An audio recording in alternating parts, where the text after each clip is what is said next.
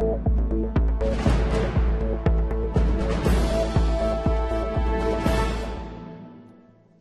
if it wasn't already politically controversial, the Trade Union Royal Commission is now politically white hot. Labor's demanding the Royal Commissioner, Dyson Heydon, be dumped for accepting an invitation to speak at a Liberal Party fundraiser. On Liberal Party letterhead, Dyson Heydon was billed as guest speaker for the 6th annual Garfield Barwick address. Now, those invited were asked to send their $80 cheques to the Liberal Party of Australia, New South Wales Division. Still seething over the treatment of its leader at the Royal Commission, Labor burst straight into the Parliament to make the obvious political point. The invitation to the Liberal Party fundraiser states that cheques should be made payable to Liberal Party of Australia, New South Wales Division. The invitation also states all proceeds from this event will be applied to state election campaigning. 2. Accordingly, the House declares by his own actions Dyson Heydon has disqualified himself from conducting the Prime Minister's Royal Commission into trade unions. He is conflicted, he is biased, the Royal Commission is a farce. Dyson Heydon is in a position now where he cannot remain in that role, and the sham that we have said for so long this Royal Commission was has now been found out and exposed. To have somebody who the Prime Minister held up as allegedly being impartial, now to have a situation where he is promoting the Liberal Party, being the guest, the draw card for a Liberal Party fundraiser is an absolute disgrace. Those opposite are afraid of this debate. Those opposite want to shut this debate down. But the people know bias when they see it. And the Australian people will understand exactly what's going on. With a Royal Commission reeked in biased, the Royal Commission are completely conflicted. When a procedural motion is being moved, the Speaker moving it should be given the call. But I note that you've now given me the call, and I move the member be no longer heard. And that is what happened as the government used its numbers in that session this morning, but it won't be the end of the matter. Justice Heydon called an adjournment at the Royal Commission, which was sitting today when the news broke. The Trade Union Royal Commission later issued a statement saying Dyson Heydon will not be delivering the Sir Garfield Barwick address. He told the organisers of that address if there was any possibility that the event could be described as a Liberal Party event, he'll be unable to give the address, at least while he's in the position of the Royal Commissioner. Well, there is every possibility the event could be described as a Liberal Party event because Labor's already doing it. Its employment spokesman, Brendan O'Connor, is here with us and we'll be asking him about that in a moment. But first, let's hear what the Attorney-General, George Brandis, has had to say about the event.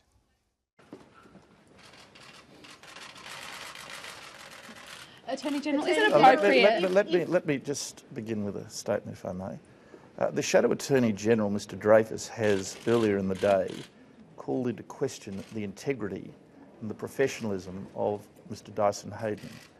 That personal attack on Mr Heydon by Mr Dreyfus is disgraceful.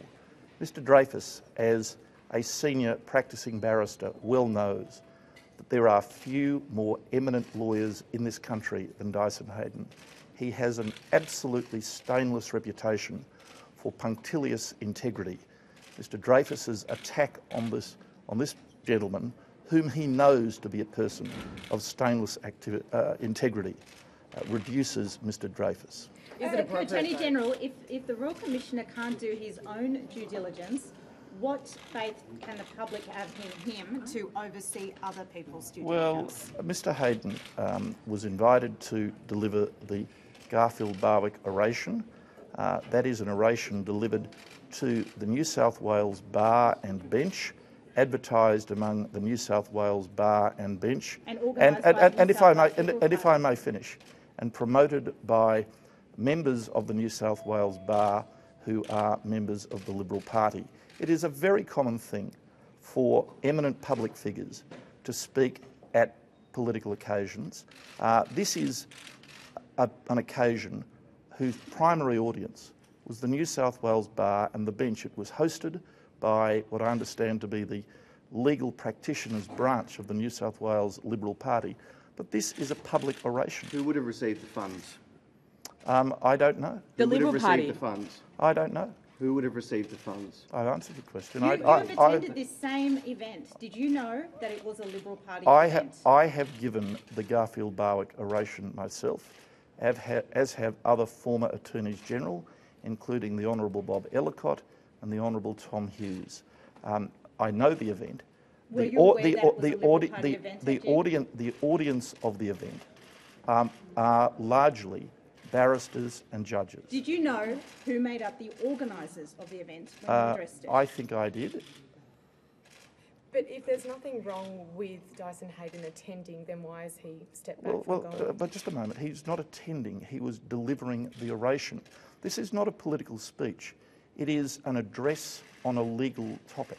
But it's to raise money for a political organisation. Well, I don't know about that. I'm not a member of the New South Wales division of the Liberal Party. But you just said if I may finish, if eminent public figures are invited by political parties to give public lectures, I think that's a good thing. But AG, you said you knew that this was an event organised by the Liberal Party when you addressed it. Yes.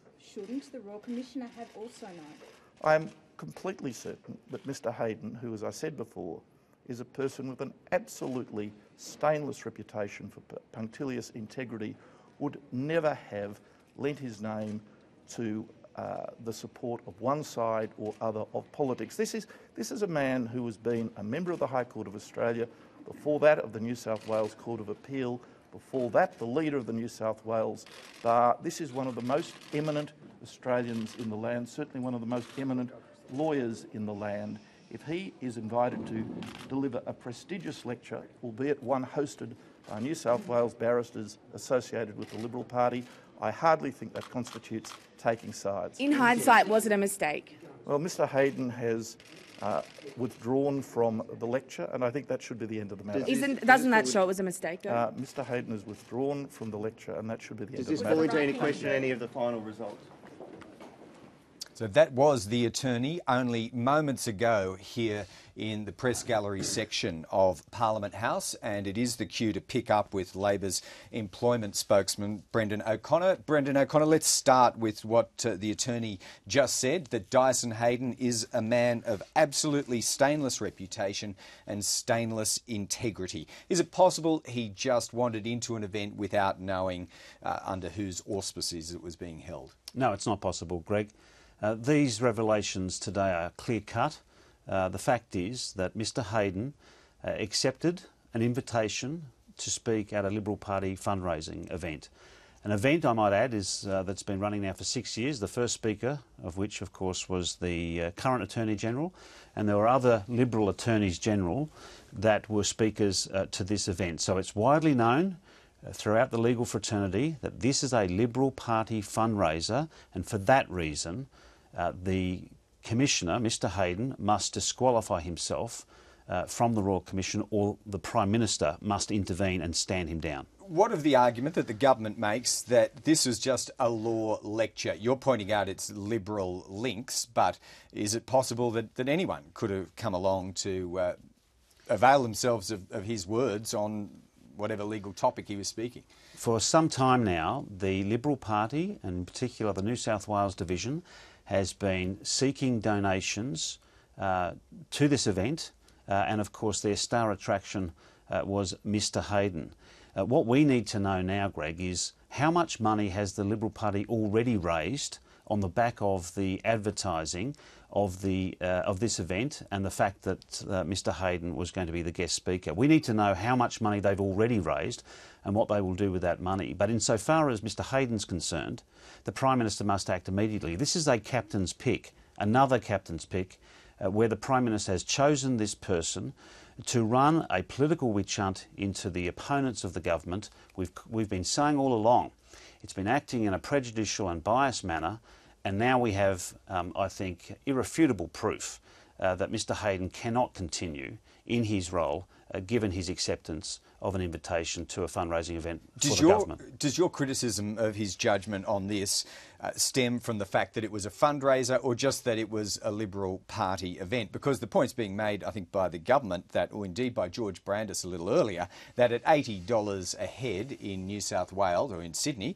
by the time you hire a venue, throw in drinks and the meal, it's unlikely to have been a fundraising event. Does that matter in your critique, or is it the fact that it was associated with the Liberal Party? Well, if the Liberal Party discloses all of the money they've received, they can also include in that what expenses they may have incurred at this forthcoming event. So we'll know what the net profit was to the Liberal Party. The reality is that the government must act now to have this person disqualify himself from that role. We've said all along the Commission as a witch hunt into the political opponents of the government, and today we've seen by the actions of the Commissioner that this Commission is entirely tainted. And the government now, it's the Prime Minister. This is a test again for the Prime Minister to act and have this person removed from that position. I will ask you a process question about removal in a moment, but just finally on the function itself. When does Labor believe or suspect, how long ago did Justice Hayden sign up as a guest speaker at this event? I've been advised that this has been known now for some months. So the only reason why Mr Hayden has chosen today to withdraw from this event is because it's been publicly disclosed. Although I think through his officials at the Commission, they say that he'd arrived at his position to pull out before the first media inquiry this morning. Well, I think it's clear now that it's not coincidental that the matter was becoming publicly known. He's chosen to withdraw from this Liberal Party event. He now has to withdraw from another Liberal Party event called the Trade Union Royal Commission. All right. Just on process, how can a Royal Commissioner be removed? You're asking the Prime Minister to sack him, but have you looked into the legalities? They're a pretty special beast legally, a Royal Commission. Look, it would be obviously it'd be an exceptional matter to come before the Parliament to consider the termination of someone in this office. And of course there's some precedent in relation to judges, both insofar as how, for example, the Parliament dealt with the former High Court Justice, which wasn't completed, but also there's been in other jurisdictions Parliaments dealing with these matters. But that's really something for another day. Our position today is that Mr Hayden, by his own actions, has really ensured that he cannot continue, and the Prime Minister must terminate his office.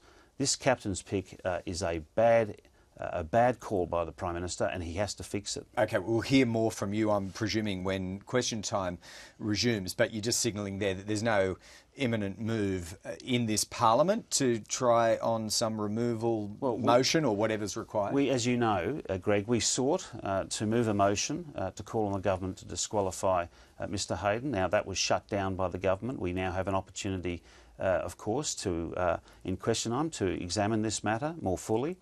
And it's really, it really is now at the feet of the Prime Minister. He has to take action against Mr Hayden in relation to this matter, because the entire Commission has been tainted by these revelations today. All right, Brendan O'Connor, we'll let you go there and to prepare for the next instalment during question time. Thanks very much. Australians woke to calls by a Liberal backbencher for the Defence Force to expand military operations from Iraq into Syria. Dan Tehan's view was his own, but it was quickly backed in by the Prime Minister. Tony Abbott has confirmed discussions are being held with coalition partners on a move into Syria. The Prime Minister has previously said that Syria is legally different to conduct military operations in because there's no government that Australia recognises there. So here's what all the major players are saying today, beginning with Mr Abbott's views on Syria from September last year.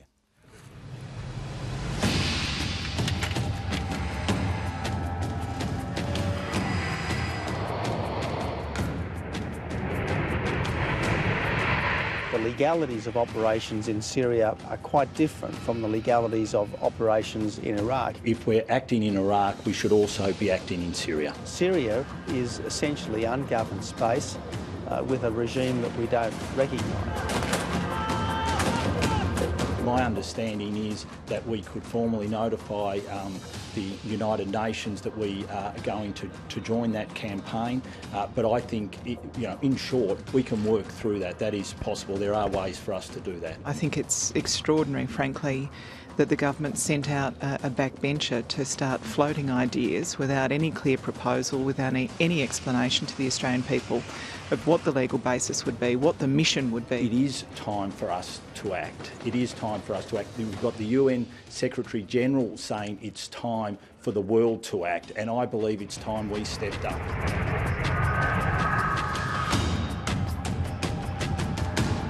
No formal request has been made and no formal decision has been taken. While the legality is different, whether these airstrikes are taking place in Syria or Iraq, the morality is the same. The death cult is just as evil on either side of the border. It's just as dangerous on either side of the border. It's just as deadly on either side of the border. And that's why I can understand why there is some interest on the part of our partners in Australian airstrikes being extended. Well, I value our national security too much to give off the top of the head sort of thought bubbles. Without a clear legal basis for Australian involvement and without a clear plan, like what does victory in Syria look like, I think it would be very dangerous to send Australian personnel into one of the most dangerous places on earth right now. When it comes to any extension or change to the initial propositions upon which Labor has given support to the government, what we will do is we will sit down and talk to the government. And again, as I understand, no formal request has come from the United States. It's a hideous civil war, and I hope that the Abbott government thinks twice before committing the ADF to an open-ended conflict there. Obviously there have been some approaches made at various levels, but no formal request has come, no formal decision has been taken, so I stress we shouldn't get ahead of ourselves here, but nevertheless, whatever the legalities, the moralities are the same on either side of the border. Well, the Prime Minister talking there about the moralities and the legalities of operating as we do currently the Australian Defence Force in Iraq and then extending that across the border into Syria. Well, Peter Jennings from the Australian Strategic Policy Institute has been looking at these possibilities for quite some time, and we spoke to him just a little earlier. Peter Jennings, before we get to some of the legalities and the strategic considerations with an expansion, does it strike you, it has struck some, as odd that the advocacy for an expansion into Syria has been led by the head of the Intelligence Committee, or in effect by a backbencher? Is that precedented in your years observing defence matters? Well, I'm delighted when any politician talks strategy, Greg. I think that's a good thing, and there ought to be more of it in Parliament. Dan Tehan's obviously an independent thinking sort of person. He's played a pretty good role on that Intelligence Committee, so I'm not surprised that it comes from him. And I think it reflects a discussion that we need to have about this military campaign. Why? What would justify the need for an expansion, by Australia at least, into operations over or in Syria? Well, we need a plan to win, and we're not going to be in a situation to defeat the Islamic State if we don't take the fight in a believable and credible way into Syria. And my view is, if we're going to be undertaking military operations in the Middle East at all, we need to have a credible plan to deliver some sort of victory out of those operations. Otherwise, why are we there? Well, what about an Australian air roll over Syria makes that victory more achievable? Well, I think one of the things we have to do is to come up with a believable plan for defeating the Islamic State in Syria. At the moment, all we have is a sort of a promise of some training which the Americans are undertaking that may lead to the ability to do operations in a few years' time. If we leave it that long, the Islamic State will be consolidated and the caliphate will still be there. So I think additional air operations may be worth considering if the purpose of those operations is to go after the leadership of the Islamic State in order to do lasting damage to them. If Australia is looking at this and apparently talking to the US about it, would we take it as read that the US would be altering and stepping up considerably its efforts in Syria? Well, I think this is one of the risks that we have to think here about, is that there appears to be no appetite in the Obama administration to do more in the Middle East. In fact, I think President Obama's objective is to have the absolute minimal US activity. I wouldn't want us to be doing this alone. So in essence, what we need is a discussion around the serious coalition countries, of which Australia is a leading player, in order to see if collectively there's something we're prepared to do more. And what could we credibly do with the assets that we have that you think could make a difference? I think what we need to do is look very carefully at the IS leadership structure, particularly in Raqqa, which is the main town that they've occupied in Syria, to see if it's not possible through more effective targeting to actually go after the leaders of the organisation. So much of the air campaign at the moment, Greg, has been killing foot soldiers, destroying vehicles one at a time. That may be helping to bottle IS up, but it's not actually delivering any believable path to a victory. Now, leaving the training aside, the use of air power so far has been to disrupt and immobilise the enemy, but all the groundwork was left to Kurds and militias of different descriptions. Do you think there's any likelihood of a plan that would see the coalition in on-the-ground combat roles in either country, Iraq or Syria? Well, again, the big issue is the reluctance of the Americans to undertake those roles. But the military pressure, the logic of military operations is such that if you're training the Iraqi forces, for example, you will get a better result if you go forward into the field with them to really continue that process of instructing them in how to conduct military operations.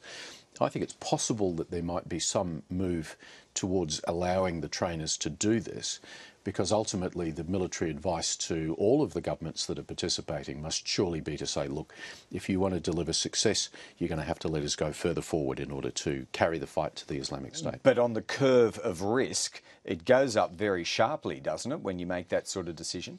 It does, but don't underestimate the risks that we're already facing by deploying trainers into Iraq right now. The risk of so-called green-on-blue attacks in the army bases is high, as is the risk of improvised explosive devices. And, one shouldn't minimise the fact that our forces are already in harm's way. OK, Australia doesn't recognise the government in Syria. What are the legal obstacles, do you think, or is it a pretty simple mechanism that says we do operations over or in that country? Well, I think that the two things that are unlikely to happen is, firstly, President Assad is not going to give agreement for operations, and secondly, if we went to the UN Security Council, the Russians would veto it. So really worrying about those international legal obligations, I think, is rather fatuous. The issues we have to determine, I think, is if we can carry out operations that are legitimate in terms of protecting or minimising the risk to civilians. And I think we need to see if the international community, minus the Russians, is prepared to actually back an expansion of coalition operations. Without a UN resolution of any sort? We won't get a UN resolution because the Russians have made it clear up until now that they'll veto anything which puts at risk their relationship with President Assad of Syria. But in the meantime, we have, hundreds of thousands of Syrians killed, millions of people displaced and turned into refugees. I think it's wrong to be focusing on whether we can get a resolution out of the Security Council when there is such a humanitarian crisis at play. All right, Peter Jennings, thank you. Thank you. Well, Islamic State is making its presence felt closer to home. It's hacked details, including mobile phone numbers, passwords and private emails of 1,400 people, and it's published them. The group, calling itself Islamic State Hacking Division, managed to capture material on at least 8 Australians in that list, understood to include, we believe, a Victorian MP, public servants and defence employees. Now, we spoke to the Justice Minister, Michael Keenan, a little earlier. He assures everyone that authorities are right onto that breach. Well, Michael Keenan, let's start with the basics. What does the government know about this group calling itself Islamic State Hacking Division and their activities here? Well, we know that Daesh in the Middle East do have a very online and active, they have a very active online presence. We know they have a very active social media presence, and they are effective at using that to further their gruesome aims. So we are urging all Australians to be aware that there is risks in operating on the online environment. The government is aware of them, and we're doing everything we can to stop those risks.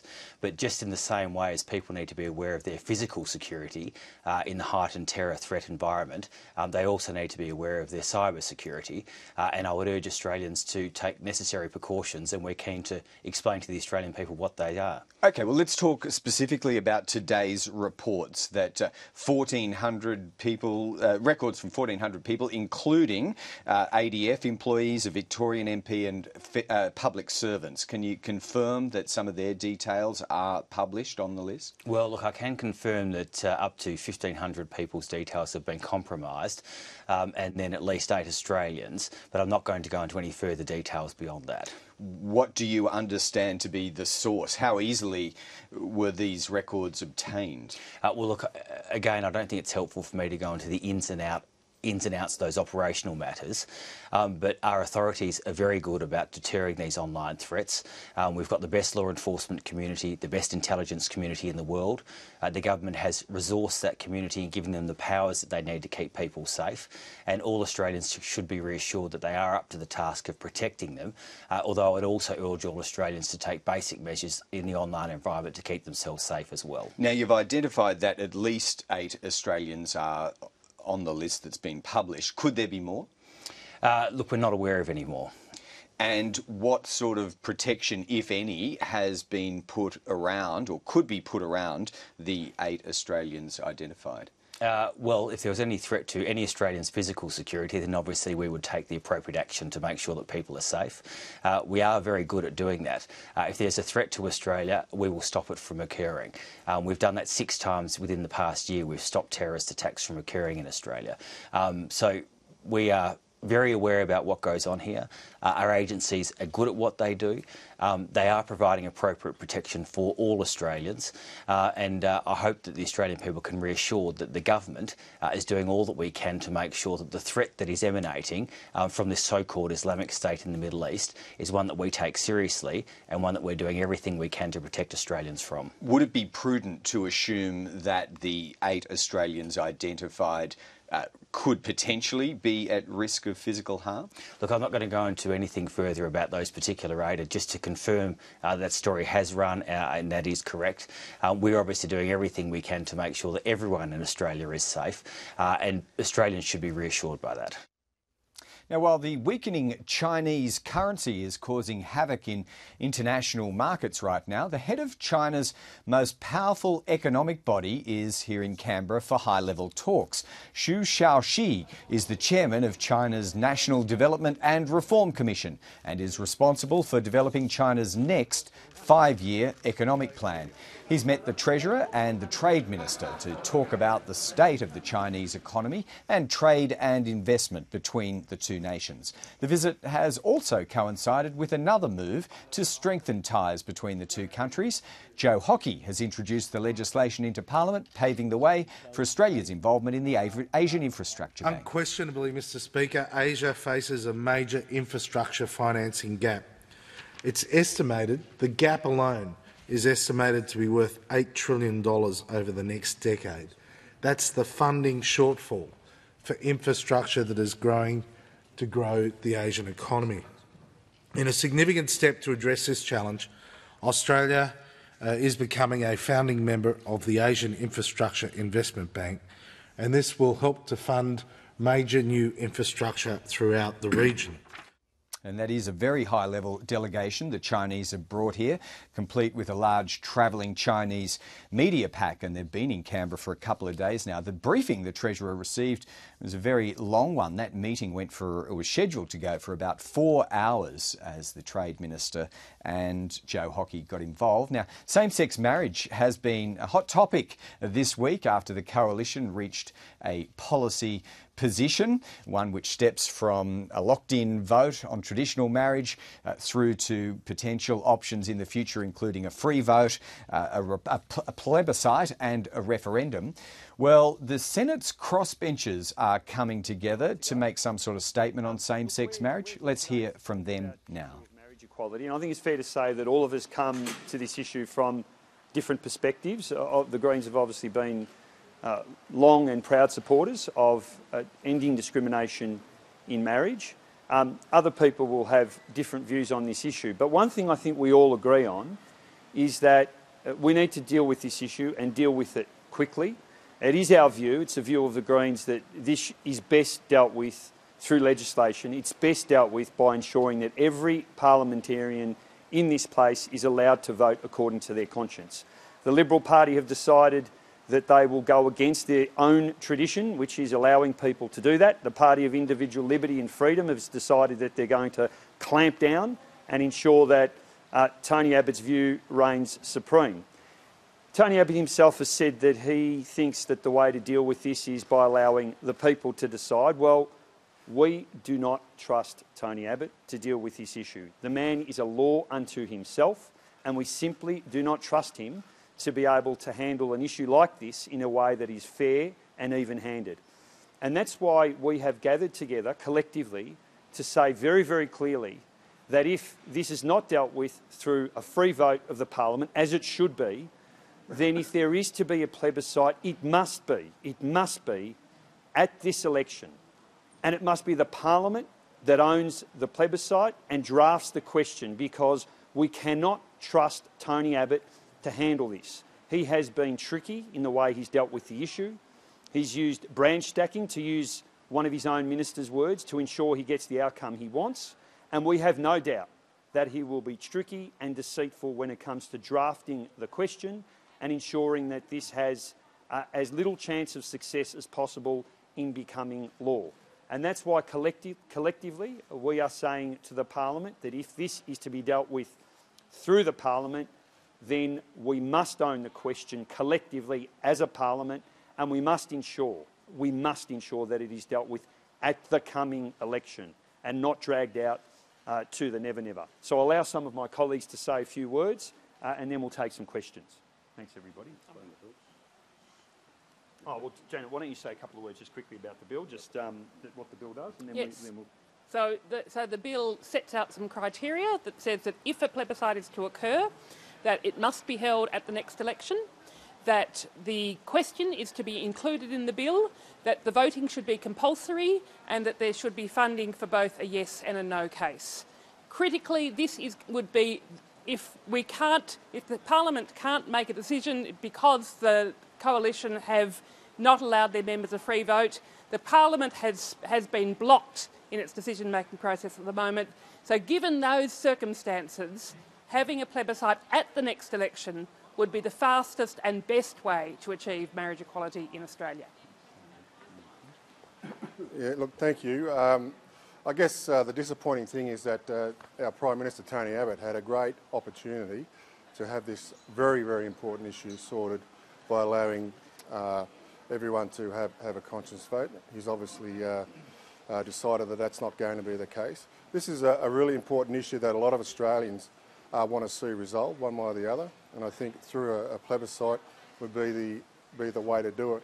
The other thing is that the NRL, the National Rugby League, as a side note, was the first sporting organisation in this country to support marriage equality, and of course all the other sports followed suit. But at the end of the day, we need to sort this issue out and sort it out as soon as possible, because it affects a lot of people in this country, and a lot of people in this country want this resolved. Thank you. Yeah, sure. Let's get on with this. Let's resolve this issue. The Prime Minister's tied himself up in knots on this issue. Just a few weeks ago, he was dismissing the idea of a referendum after Ireland's successful referendum for marriage equality. He now says that's the path we need to go down. It is very confusing. If the Parliament, if all MPs and senators can't have a conscience vote, then there needs to be a conscious vote of all Australians through a plebiscite. But for goodness sakes, let's get this done. Let's have a vote as soon as possible, rather than this being put off to the never-never, as some from the Prime Minister down and some of his colleagues want. I think that you need to give the people the say if the Parliament doesn't have the courage to deal with this issue decisively. The government lost a big opportunity to be seen as modern and progressive this week, so it's actually quite sad that this issue has come to today. The plan will be to introduce the private senator's bill. It's a Greens bill. It will call for a plebiscite to occur at the same time as the next election. I endorse that because it will save $120 million for a special plebiscite. I also agree with Senator Di Natale. The Prime Minister is not to be trusted on this issue. The question of what question should go to the people in a plebiscite can't be left to him, so the bill will prescribe what that is. It's sad that it's come to this. It could have been dealt with. We could have had a conscience vote decision or a free vote decision this week, and then a decision by the Parliament by the time of the next election. It could have been off the agenda for the next election, so nobody lost or gained votes over it. They didn't do that, so it's going to be a live issue now for time to come. But given where we're at, I think this bill is a reasonable way to go about it. For those of you who've been watching me, I've actually been calling for this for quite some time, for a plebiscite to be taken to the next election. Firstly, it will be cost effective. Secondly, the Australian people will not be satisfied until they have had their vote. Okay, this is not up to Parliament, and I've been saying this all along. The people of Australia must have their vote. Only then will they truly accept the result from that vote. Okay, and only then will the healing process begin. And that healing process will begin for both sides. It doesn't matter who wins or loses. Right now, the way in which this has been handled by the PM, the only thing that he has achieved out of this, as a PM, you are supposed to unite the nation. Right now, PM, you have divided the nation. You've done that with your own bare hands, and you can hang your head in shame for that today. Thank you. Marriage equality has been one of the biggest social issues we've faced in quite some time, and I think when a vote comes to marriage equality, it will be one of the biggest social issues votes that have probably ever gone through this Parliament. It's constantly been foiled by political to and fro, and I think it's time that stopped.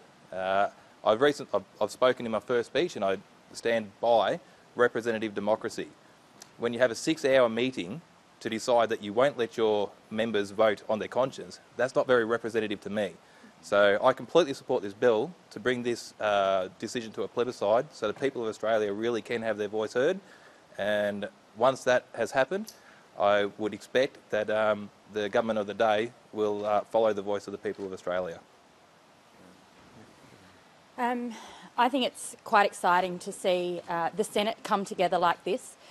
We've seen the Prime Minister try and foil a free vote across this House and the Senate to stop his members from having the right to represent their electorates.